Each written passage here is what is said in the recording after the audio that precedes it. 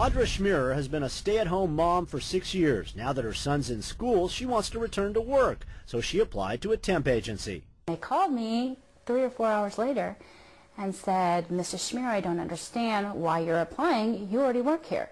At a big tech company, a similar experience. Here's my driver's license, my passport, my social security card. I gave them everything. And she said, well, really, how can you actually prove you're you? What if those people have the same documentation you do?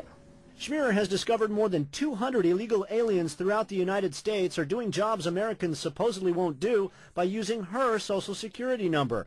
They work in fast food chains, cosmetic companies, even receive dividends from Microsoft. I started to gather all this information and really found out how extreme the situation was.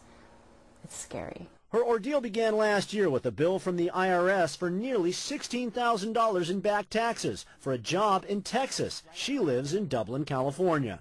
My husband was actually quite upset. He asked me when I had ever been to Texas. She tracked down the illegal alien whose phony tax return triggered the IRS bill. He told her he bought her social security number and a fake green card at this Texas flea market. I don't understand how illegal aliens can come across here and commit a felony. Identity theft is a felony. And be excused from that felony to continue living their life when I cannot live my life.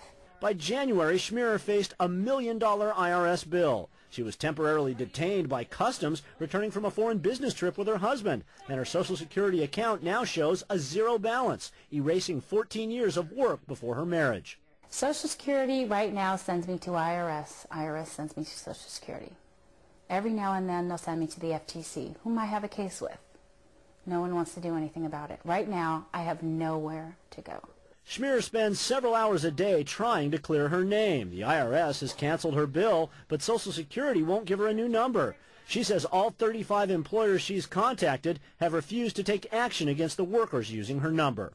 It's cheap labor, and they don't care. Neither do most senators. John Ensign brought Schmierer's case to their attention, and they still approved Social Security benefits for illegal aliens using stolen identities.